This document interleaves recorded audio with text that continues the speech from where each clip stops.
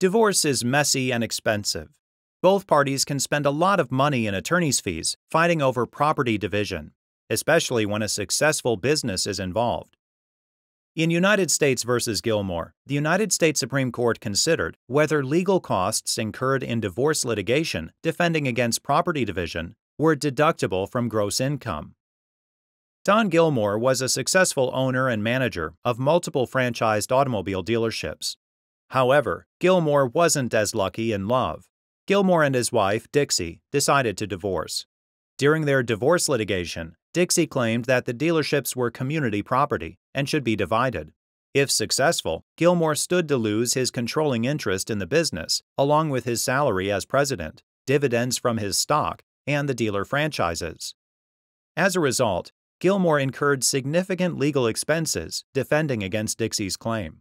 Ultimately, the California Supreme Court granted the divorce but rejected Dixie's claim to the dealership property.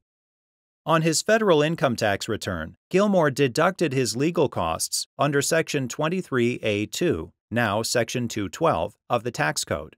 Gilmore argued that he incurred the legal fees to conserve the dealership's property, which he held for the production of income. The Commissioner of the Internal Revenue Service determined that all of Gilmore's legal expenses were personal in nature. As a result, the Commissioner disallowed the deduction and assessed back taxes. Gilmore paid the assessment and sued for a refund. The United States Court of Claims ruled in Gilmore's favor. The United States Supreme Court granted cert.